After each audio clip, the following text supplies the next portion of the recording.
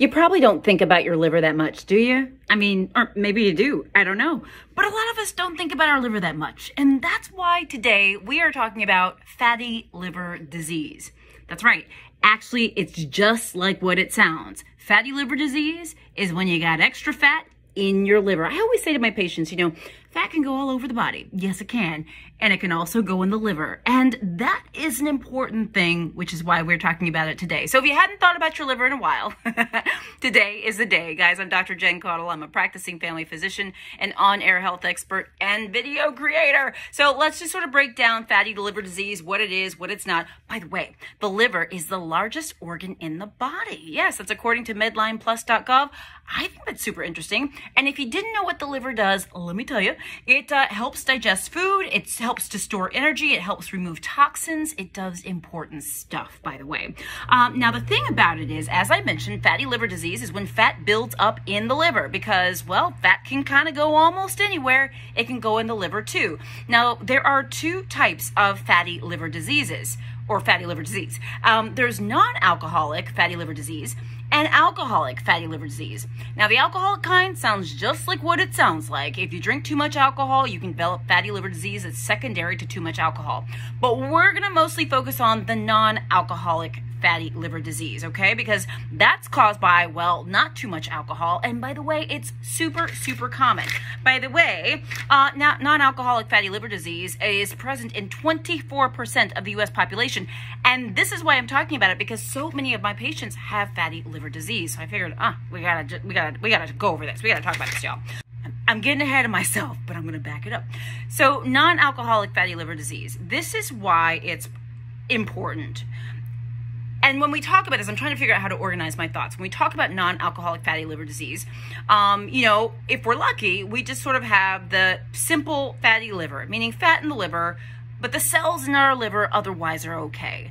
However, some of us not only have non-alcoholic fatty liver disease, we've got fat in the liver, but then we also start to have cell damage and inflammation, which, by the way, that can be a problem because it can lead to cirrhosis and liver cancer.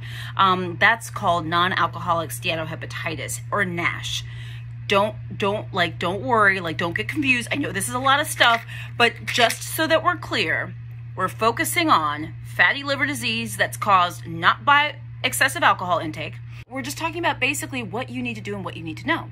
So first of all, who is at risk for fatty liver disease? And and by the way, you may not know you have fatty liver disease. I know you're probably like, fatty liver disease, fatty liver. Yeah, there's no symptoms, guys. You're not gonna be like, oh, I feel my fatty liver. Not necessarily, not likely, okay?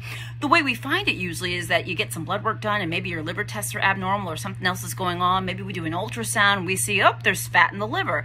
So it's usually testing that tells us that this is the case. And again, there's no symptoms to this, okay? So don't feel like, oh, I'm missing the symptoms. Well, there may not be any. Risk factors is super important because those at risk of getting fatty liver disease are these folks. Folks with diabetes or pre-diabetes, those who are obese, those with high cholesterol, high triglycerides, those with high blood pressure, and those who might have had certain infections like hepatitis C and things like that. Now, this is the thing, guys, and this is why I wanted to do this video. I know that it may sound like I'm going around. I'm not. But non-alcoholic fatty liver disease, not caused by drinking too much alcohol. And when you have non-alcoholic fatty liver disease, it can be the kind where it's just fat in the liver. That's one kind. No cell inflammation or cell damage. Or fat in the liver, but you also got cell inflammation and cell damage, which that can be a little bit higher risk because it can lead to cirrhosis and to liver cancer. But this is what you do. This is why we're talking about this. People ask me all the time, so how do I deal with my fatty liver disease? My doctor told me I have non-alcoholic fatty liver disease. What do I do, doc? Well, what you do is you lose weight. This is why I'm doing this video.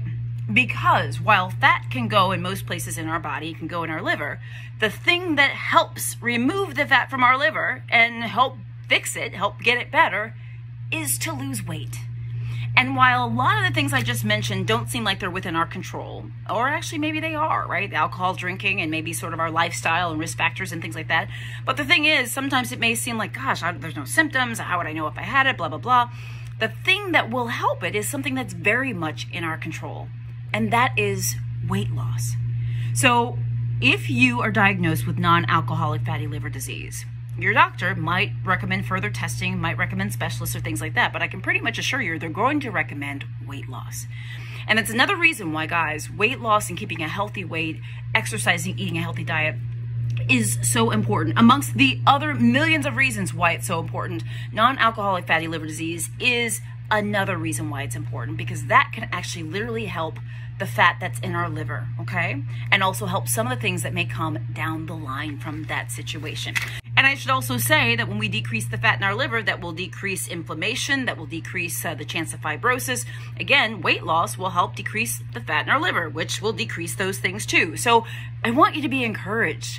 If you've been told that you have a fatty liver, what I want you to do is say, okay, let's get on the treadmill. Let's start exercising. Let's start eating healthy. For that reason and every other reason we talk about every single day on my channel, right? And on my page, because this is important for your entire health, your entire body.